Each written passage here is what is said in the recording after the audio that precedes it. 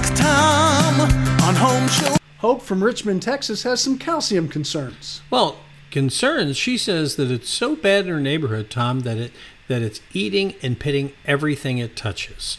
Hope writes to us, we replaced several water heaters and faucets and so on due to this buildup, and I don't want a softener due to the feeling of never getting the soap off. I've heard that one before, haven't you? She says, Yes. That said, Aquatex, the one you recommended, because they say you have their system, and I know you do.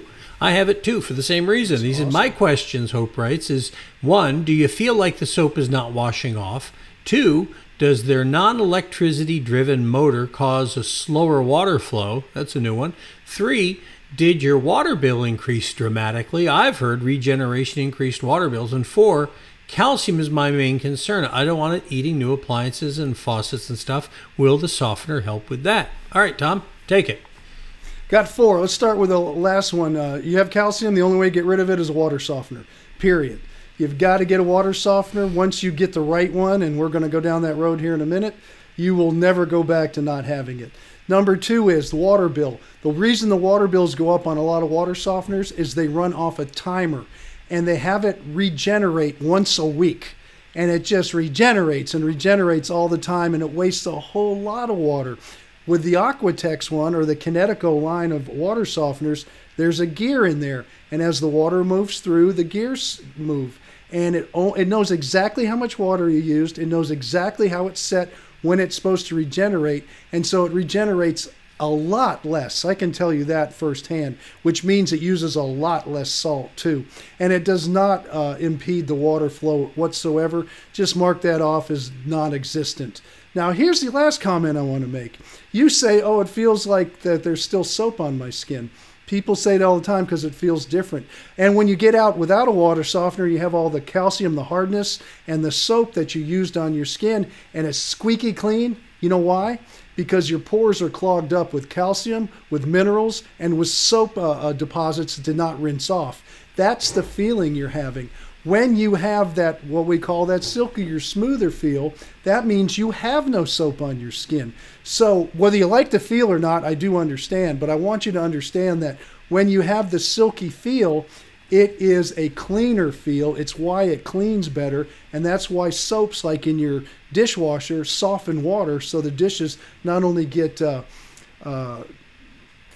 hot water, cleans them up real well, but the water itself does all the cleaning. The soap just makes the water soft so it doesn't leave all those spots and residue bits behind. So that's what you got to think about with soap. And I will tell you this, if you get one that doesn't regenerate all the time, that regenerates only when it's supposed to, that feeling is going to be a lot different with a Kinetico than it is with the ones that are put in poorly, because it is those that are regenerating all the time will give you that weird feel, that slimier feel, and that's why people have not ever liked it. Yeah, I had one by a major manufacturer once upon a time, and it was kind of slimy, but I have the Kinetico one. You're right, Tom. The water, it's different. I'll tell you what. The other thing is that when you cook with that soft water, things taste better too.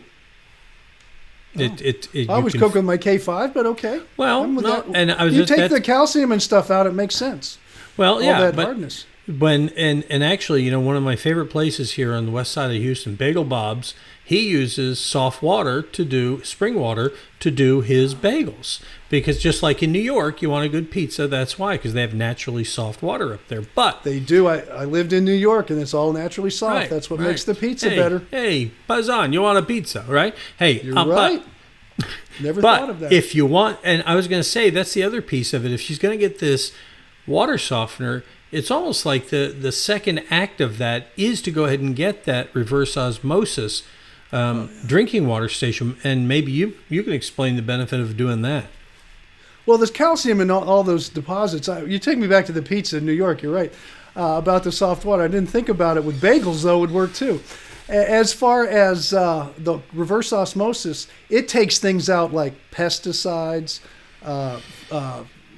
chemicals from fertilizers, all these different things that in our world we live in today, you have things in there that you really don't want, as well as the iron and on the other stuff that you're not drinking it, you're just drinking water.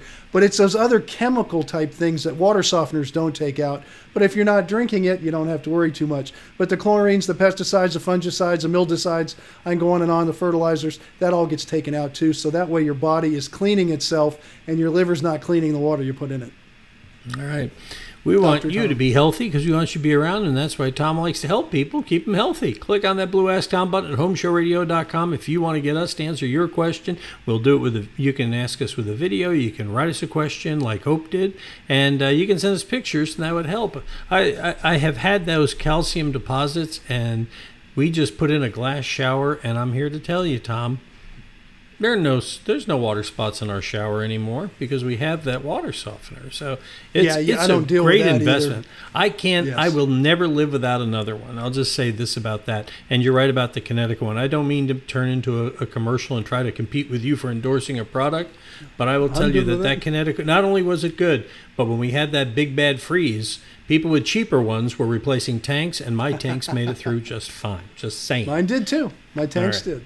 You want to get through like this? We'd love to hear from you as well, Tom. And I post a new one of these every day at Home Show Facebook page, the Home Show Radio YouTube channel, and of course at HomeShowRadio.com.